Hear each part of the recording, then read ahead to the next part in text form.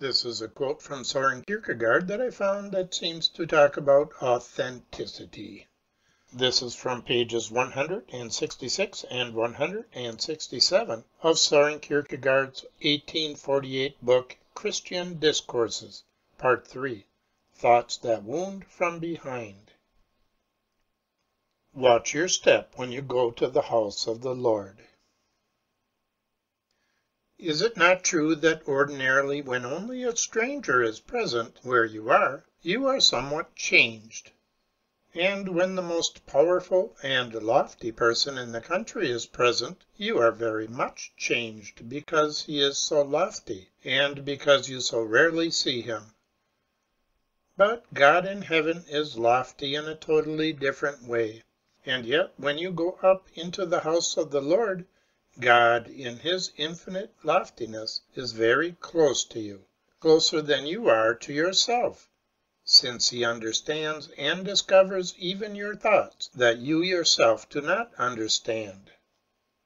What an enormous weight of responsibility that the infinitely lofty one, before whom you perhaps would prefer to show yourself in your best form, that he in his loftiness is still very close to you, sees you, and yet in his loftiness sees you very close at hand, sees you as not even the person who is with you every day sees you. Even if you, in view of your presenting yourself before the Most High, would try to appear different from what you are, you cannot do it. He is too infinitely lofty for that. Yes, now it comes again. He is too close to you for that. If a person can lose his composure when he is placed before his royal majesty, and can forget what he wanted to say, how terrible to be placed before God, because his royal majesty is neither as lofty as God, nor can he come as close to you. Therefore take care when you go to the house of the Lord. What do you want there? You want to invoke the Lord your God, to thank and praise him. But is that, in all honesty, actually your definite intention? As you know, language has no more solemn expression with regard to requiring honesty than to say to someone, before God, is this your conviction, what you mean? In the house of the Lord you are indeed before God. Is this then your invocation, which calls upon God? Is it honestly meant before God? What is honesty before God? It is that your life expresses what you say.